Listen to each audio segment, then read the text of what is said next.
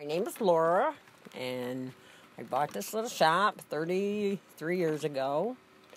I started doing one costume here and one there, and eventually it just took me on a path of being able to do them all the time, working with the local community people. We have fun. I love it. I create. I sew. I make people look beautiful and feel beautiful.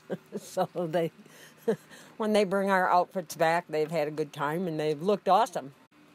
Every single day, people are calling me for different stuff because I have the vintage. I don't buy costumes in a bag, and I work with bodies. No matter how big or how small you are, I can work it. I sew so I can be able to make it bigger or take it in and alter it, which that helps me a whole bunch.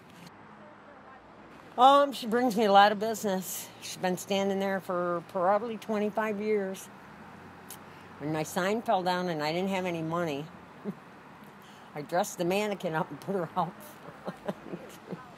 And she's still standing there. And people still go, just go where the mannequin is. Just the hot pink building with the mannequin. And everybody knows Gloria. I mean, she's been there for so long.